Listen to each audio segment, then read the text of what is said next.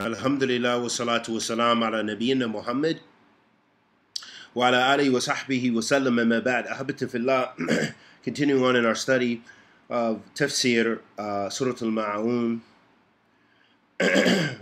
We reached the portion of the surah where Allah subhanahu wa ta'ala says fi kitabihi al-kareem وَلَا يَحُدُّ عَلَى طَعَامِ الْمِسْكِينِ. Oh, before that, فَذَلِكَ لِيَدُعُ الْيَتِيمِ. Allah subhanahu wa ta'ala says, and then this one who rejects the yatim, rejects the orphan.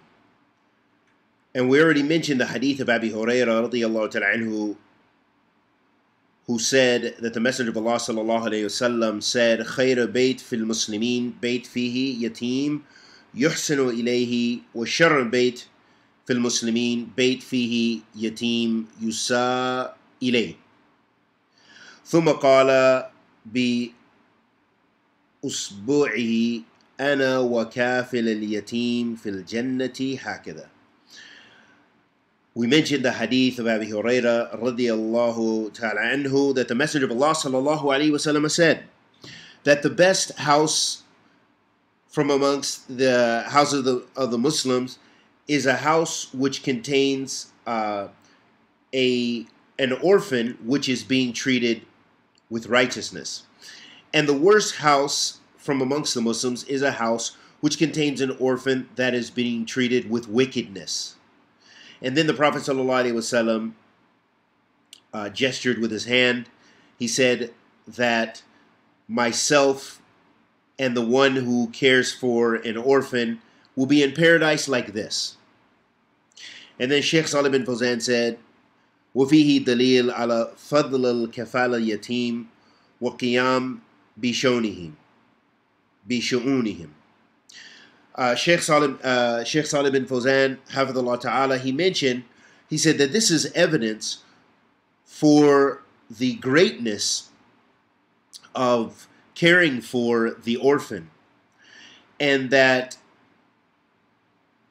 taking care of their affairs. And then he mentioned about this characteristic of people that Allah subhanahu wa ta'ala has described in the Quran, the ones who do not care for the yatim, that this is the second characteristic out of the characteristics that we've mentioned that Allah is warning against, because we began the surah, أَرَأَيْتَ الَّذِي يُكَذِّبُ بِالدِّينِ. Have you seen the one who has rejected the day of judgment? This is the first characteristic. فَذَلِكَ الَّذِي يَدُعُ الْيَتِيمِ. Then this is the one that rejects the orphan.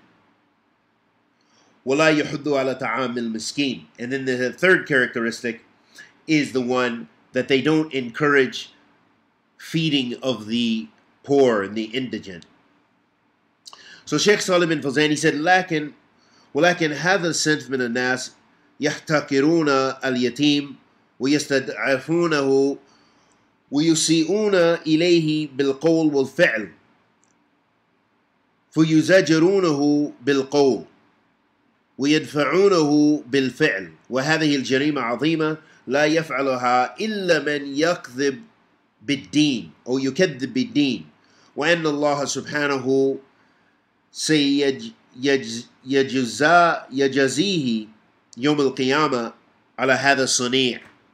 That he says that this category of person which is described in this ayat,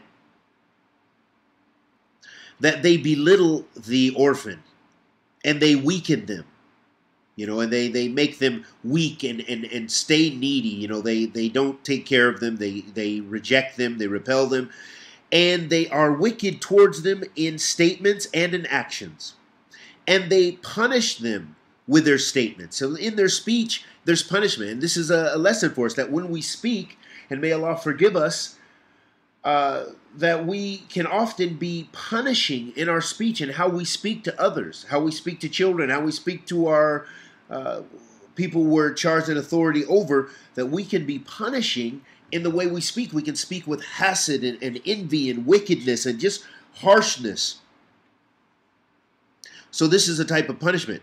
And that this person also, that they turn them away in their actions.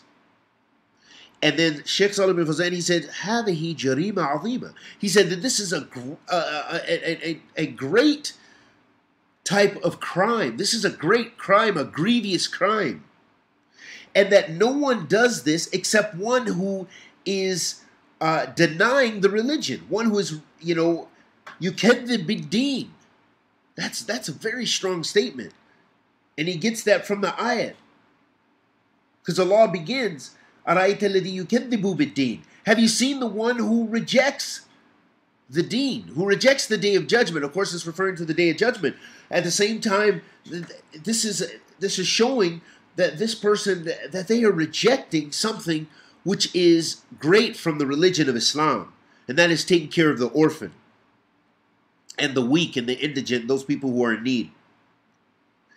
And then he says, وَأَنَّ اللَّهَ سُبْحَانَهُ, that Allah subhanahu wa ta'ala will give them their reward, meaning their punishment on the day of judgment for what they've done. And then he mentions the third characteristics, الصِّفَةَ الثَّالِثَةَ وَلَا يُحُدُّ عَلَى طَعَامِ الْمِسْكِينِ, أي لا يحث ولا يرغب في إطعام المساكين والفقراء. والفقير هو الذي لا شيء له يقوم بأوده وكفايته، والفقراء لهم حق على الأغنياء. So he mentioned that the third characteristic is contained in the ayat where Allah says, وَلَا يُحُدُّ عَلَى طَعَامِ الْمِسْكِينِ, and they don't encourage the feeding of the poor. And then he mentions that they don't what this means is that they don't encourage it. So meaning, first and foremost, if they don't encourage it, they're not doing it as well. And they have no desire to feed those people who are deserving, those people who are in need. And then he said, and the fuqara, those who are in need. And then he said, the faqir, then he explained, who is the faqir? Who's this person? What does it mean to be the poor here? He said, those people who don't have anything, they don't have enough to take care of their needs, of what they need, and what is sufficient for them. And then he said, and they are a people who the wealthy, who have a right over the wealthy. The wealthy have a duty to these people. And Allah subhanahu wa ta'ala has made for the fuqara a portion from zakat, that they are the people who should be paid the zakat.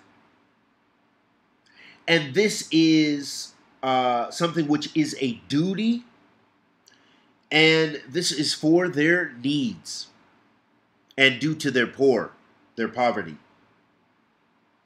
So this shows us the importance of caring for the poor, and those are just some of the benefits of those ayat, and then we'll get on to the last portion of the surah in the next sitting. Wa sallallahu wa sallam ala nabiyyina Muhammad.